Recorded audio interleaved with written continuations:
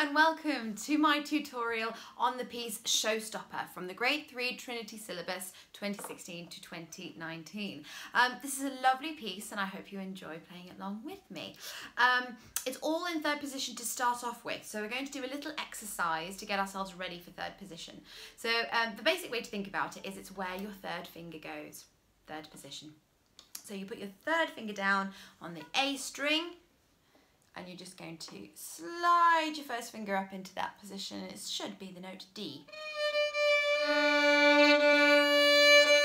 The easiest way to check it's in tune is to check it with your D string. And then you're in position. To be able to play in this position, you need to remember the finger spacing. So you've got first finger, second finger, third finger, all gaps, fourth finger is close together. The other thing to remember is the further that you get up the fingerboard, the narrower the gaps get, so the closer your fingers will need to be together. To play a D major scale in third position, we're going to start on that third finger sticker, and we're going to do a lovely 1, 2, 3, 4, and instead of doing an open string, you're going to go straight over here, 1, 2, 3, 4 to your E string. Let's try it together nice and slowly. Here we go.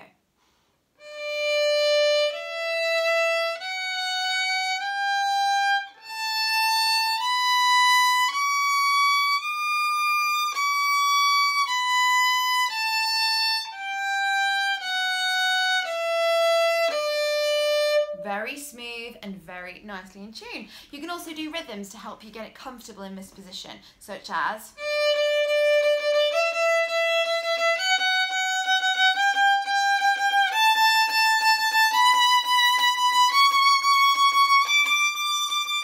and such. Okay, and you can come up with any rhythms that you like, but it really helps to get comfortable playing in this position.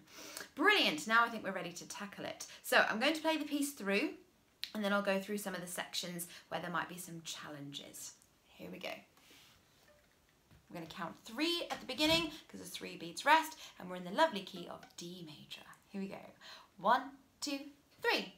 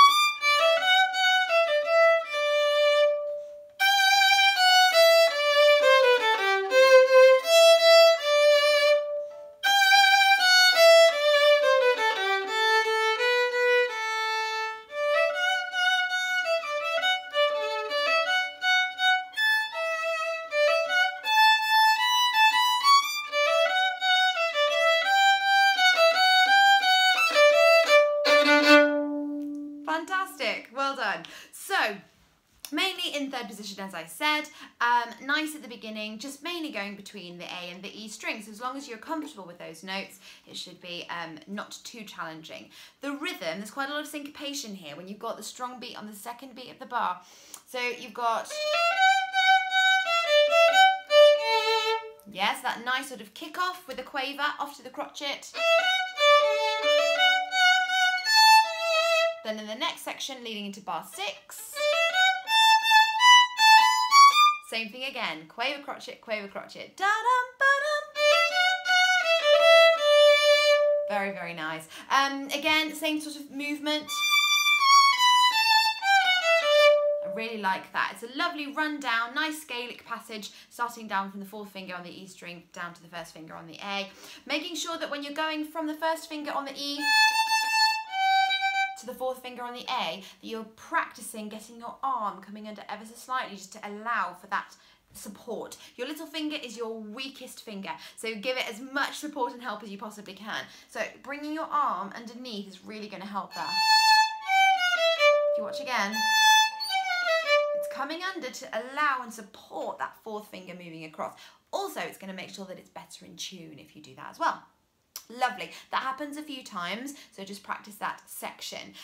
The main thing that happens then, of course, as we go back into first at bar 26, second finger's back for this section. C naturals, G naturals, and then of course in the upbeat to bar 34, we're back into third.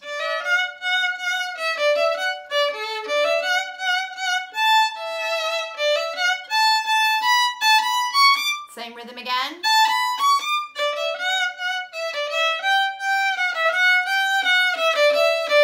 And really strong at the end. Double forte, fortissimo. Make sure it's really, really strong at the end. Thank you so much for joining me. I hope you enjoy and make it a real showstopper.